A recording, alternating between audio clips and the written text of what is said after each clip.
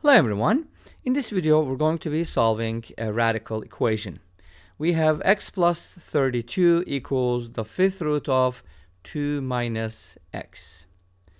And we're going to be solving for x values. So I'm going to show you the solution method and then we'll also take a look at the graph. So let's go ahead and set this equal to y. I'm going to use substitution, which is a very powerful method. And by setting both of these equal to y, we actually get two equations. So that's going to be like a system. Let's start with the radical. The fifth root of 2 minus x equals y. We're going to raise both sides to the fifth power. And that way we're going to get rid of the fifth root. And this is going to give us 2 minus x equals y to the fifth power. Let's leave it at that and take a look at the other equation. And now we're going to find out how we put it together.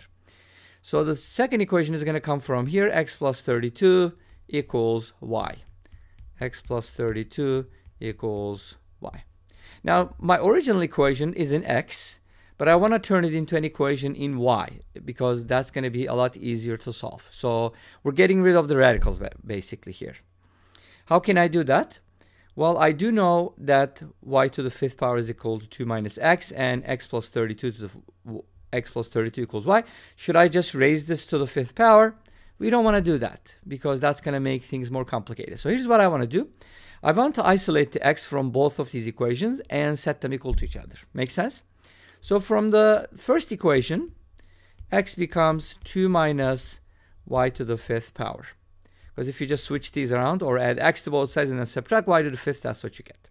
From here, x becomes y minus 32. Fairly easy. You just subtract 32. Now we have two different values for x. We're going to set them equal to each other and then we're going to solve. And this is not just guess and check. I'll show you how we can get the solution directly. So let's go ahead and set them equal to each other. Let's write, I don't know which one you want to write. I want to write the y minus 32 first and then set it equal to 2 minus y to the fifth power. And then I want to put everything on the left-hand side so that y to the fifth becomes positive. Make sense? So let's add y to the fifth and then write the plus y and then subtract 2. And what is that going to bring you? That's going to bring you 34. But you don't want to do that. Here's what we want to do. We want to write it as minus 32 minus 2. So don't subtract. Okay, don't simplify. Great. And this is equal to 0. Now, here's what we're going to do. Y to the fifth actually goes well with 32 because 32 is 2 to the fifth power and y to the fifth is a perfect fifth power. So they fit perfectly. And y minus 2, those two terms are going to go together. Make sense? Okay, let's see how this plays out. So we're going to write it as y to the fifth minus 32 plus y minus 2 equals 0. I hope this makes sense. Now we're going to factor by grouping. Y to the fifth minus 32 is a difference of two fifth powers. So we're going to use a formula like this. A to the fifth minus b to the fifth is divisible by a minus b. And the other factor is going to be a to the fourth, a cubed b plus a squared b squared plus ab cubed plus b to the fourth power. Pretty much the binomial theorem without the binomial coefficients. And this is very easy to prove. You just keep adding and subtracting, and that's what you're going to get. Okay, and if you want to check, you can distribute on the right-hand side, and that should give you a to the fifth minus b to the fifth.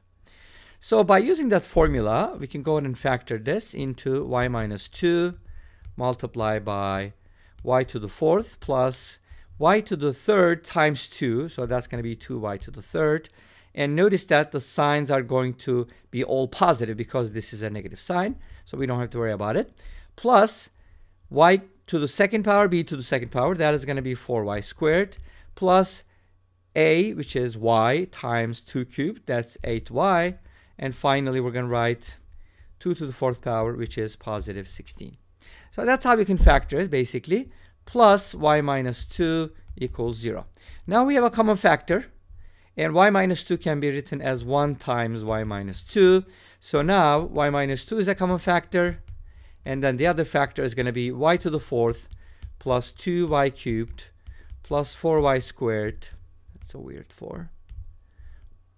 Plus 4y squared plus 8y plus 16 plus 1, that is going to give us plus 17. So I'm just going to write it as plus 17 and the whole thing equal to 0.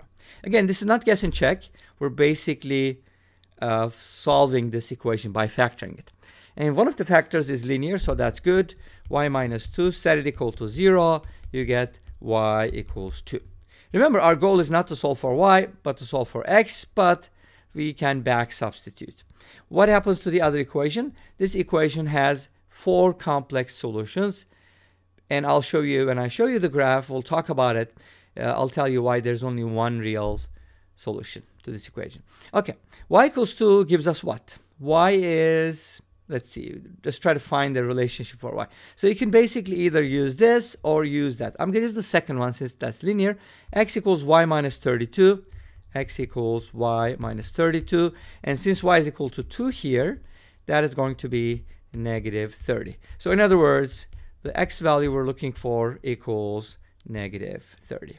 And if you actually plug that into the original equation, you're going to notice that it satisfies the original equation. So let's go ahead and plug it in and check our work.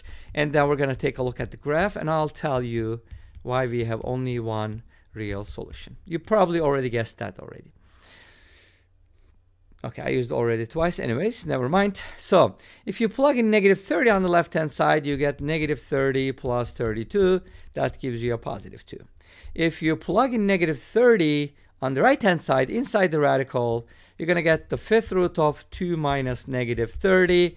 That is positive 32, the 5th root of 32, and that's equal to 2 again. So these equations basically agree, which means negative 30 satisfies the original equation. You don't have to worry about extraneous solutions here because this is a 5th power equation, so it has to have at least one real root. And plus, we didn't do like squaring both sides or anything crazy like that. That would introduce extraneous solutions. So we're good. X equals negative 30 is a solution, but let's talk about why that is the only real solution. If you want to find the complex solutions, you know, be my guest. You can go ahead and solve this quartic equation. You can use Wolfram Alpha or any other tool. I don't think you want to solve this using the quartic formula. It's going to be quite complicated and time consuming. Okay, anyways, almost nobody uses the quartic formula. Maybe cubic is kind of fun, but quartic is no fun. Okay, let's go ahead and take a look at the graph and we'll finish up. So we have this following graph. It's kind of interesting. Notice that the blue one, the radical, is kind of like a graph that is always decreasing. Why is that happening? Because as x increases, 2 minus x is going to decrease, and the 5th root of that is also going to decrease. Remember, the 5th root of negative numbers are also negative. If 2 minus x decreases, the 5th root of 2 minus x decreases. In other words, this is always decreasing, and obviously our linear function, the orange one, is always increasing. Therefore, those two functions are all only going to intersect at a single point, and that happens at x equals negative 30.